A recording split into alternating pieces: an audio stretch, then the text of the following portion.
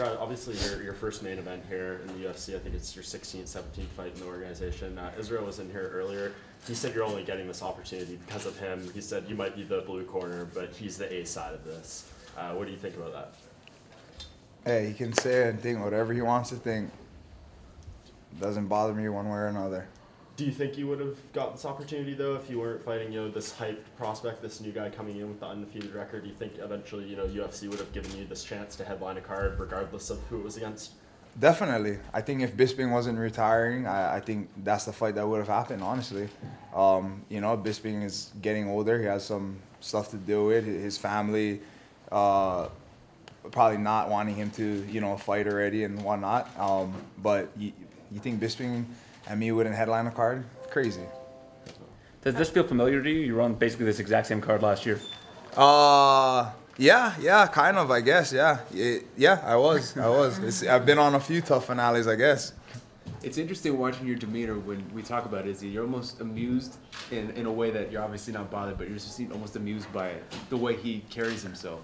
Is that right? Yeah, I am. I get a kick out of it. I mean, it's one of two things. Maybe a mixture of both. Either one, he's extremely delusional, which that could be it. Or two, he's just one of those guys that needs to tell himself over and over and over, look at himself in the mirror and say, "Hey, you're the man. I'm the greatest. I can beat this guy. No, I'm gonna beat this guy." He's that guy. So I get a kick out of it. No matter what he does to prepare himself, no matter what he does to tell himself, whatever it is that helps him sleep at night, come July 6th, he's gonna have to be in that cage with me, and all that talking and all his mental preparation or lack thereof is not going to help him one way or another. So, yeah, you're right. I do find it amusing. Every time somebody tells me, "Oh, this is what Israel said," I literally, it just makes me laugh. So you're saying you feel like he's almost trying to convince himself? Yeah, it's either he's trying to convince himself or he's just extremely, extremely delusional. But he's been around the fight game a long time, so I'm going to go with the latter and say that he's just trying to convince himself. Have you ever been in a fight that you've considered personal, where you have real animosity towards somebody? Not in a UFC fight. How much do you want to test his wrestling and his grappling abilities? I don't know. I want to take it everywhere. I want to show him that I'm the superior fighter, and no matter where that is, striking, wrestling, on the ground. So I see it going everywhere. What's this camp been like for you? I know there were a lot of volcanoes back home in Hawaii. So what was that like for you preparing during this camp and seeing the troubles back home?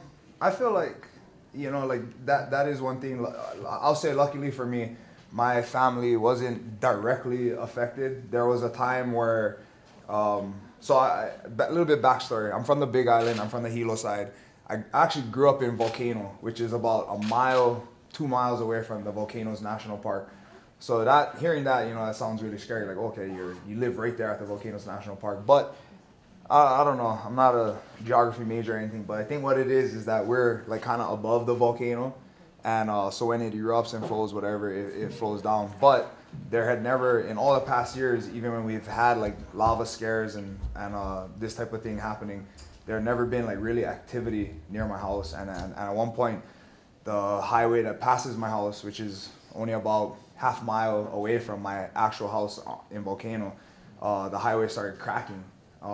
Luckily, it wasn't a fissure. There was no volcanic activity, but it was scary. So yeah, at one point midway, I did go back home to make sure things were okay, and in the event that there had to be an evacuation or whatever, I wanted to be there, help my mom and whatnot get the dogs out and the valuables. But yeah, it really is sad what's happening right now. A lot of people losing their homes, their land, their property, a lot of their belongings, their life. And then not just that, even the people that are not affected by the actual lava itself, the air quality is terrible. We took my daughter back home and she actually got sick, ended up getting very congested, and that turned into an ear infection. So, I'm really feeling for the people on the Big Island right now. And what's it like having the main event spotlight as part of International Fight Week? Oh, this is huge for me. Like I've been saying, this is the closest thing we have to UFC Hawaii, UFC 9th Island, if you want to call it. But yeah, to get a main event spot on a weekend like this, right here in my backyard. This is huge for me. He's back only- to Angela, Alima, Ray Cooper tomorrow, you.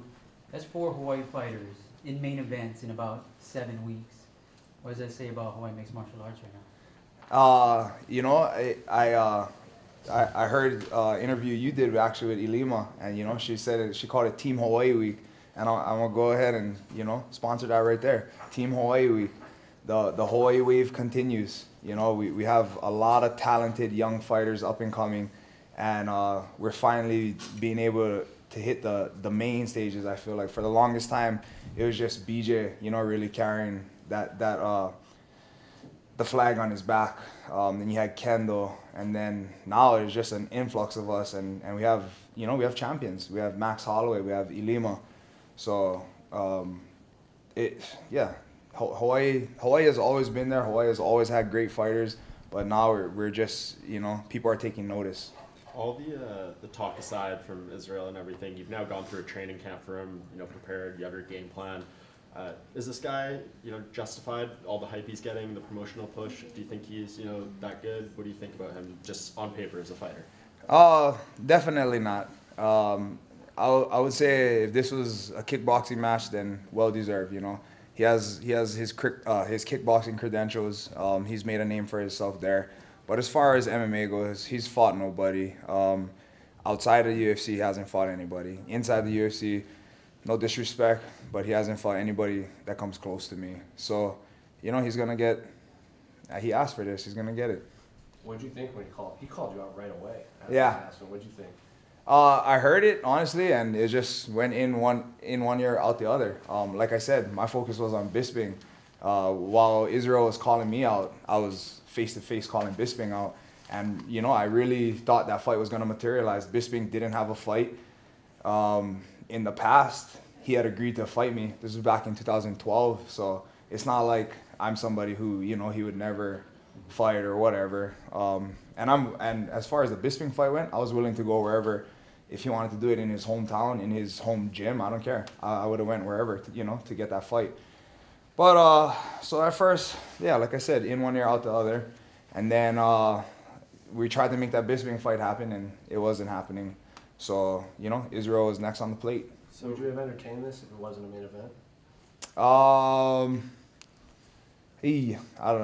I don't know. Probably not. I think I think the slot of the fight, where the fight is happening, and the opportunity of the card where I am on it, all of that, etc., is more important than the opponent itself in this fight. With that said, though, I mean, maybe it's a better question for after the fight, but with Bisping, you're looking for your opportunity there, fight for champion. Now you're giving Israel the opportunity. This is his chance. If you win this fight, are you expecting to get your opportunity to fight, someone higher up, a big name where you can really move up?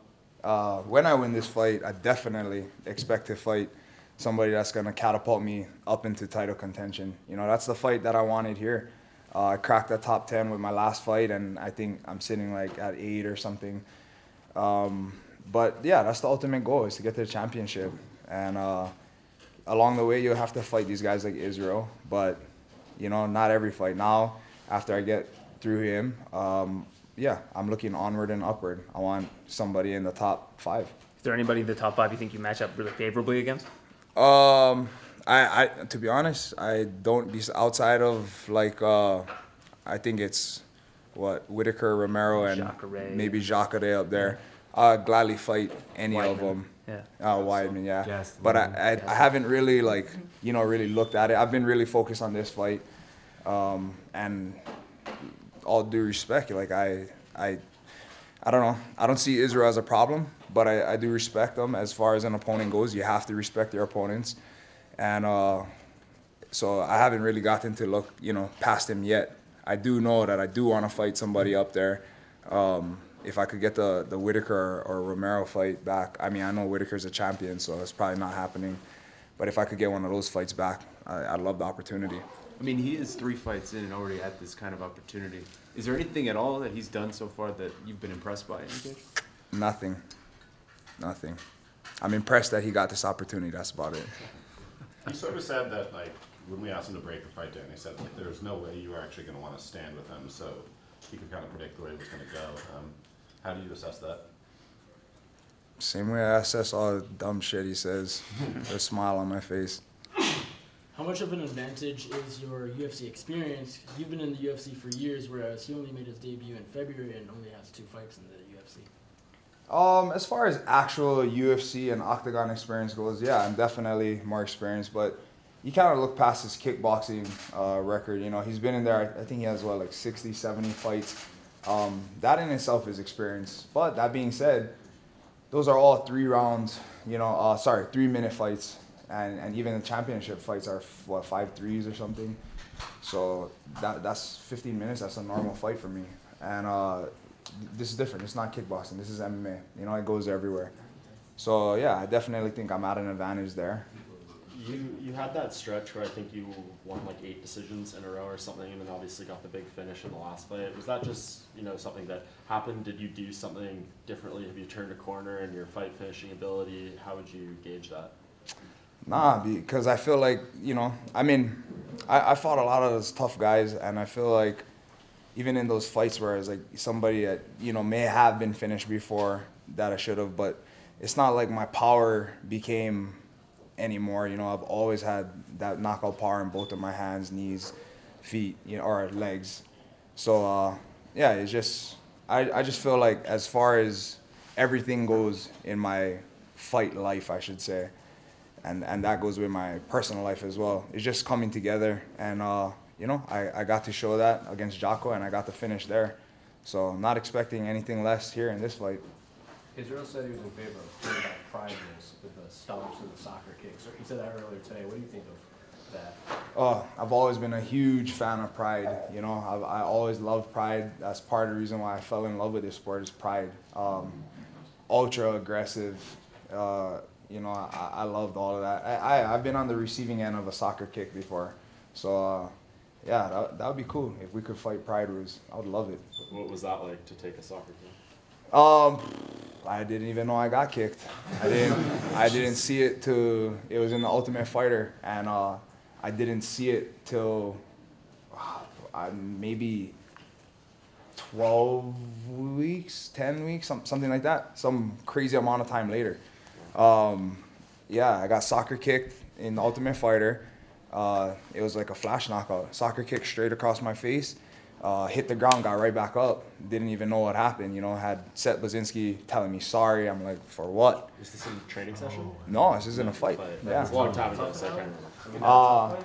It was in a tough fight, yeah. And then I had Tito and all his team and coaches saying like, oh, he's faking it, this and that. And I'm like, faking what? Like, I had no clue. All I remember is walking back. I could feel like I was like a little bit like, I felt like a little bit weird, but no clue that what had just happened. And I remember walking back to my corner and John Hockelman just telling me, hey, like, sit down. Like, they had seen what just happened. Okay, my coach said, sit down. And I got back there and I felt fine. Like, I was like, what happened, And then all this pandemonium, like, it's in that little tough gym, going crazy. And anyway, it ended up being a DQ.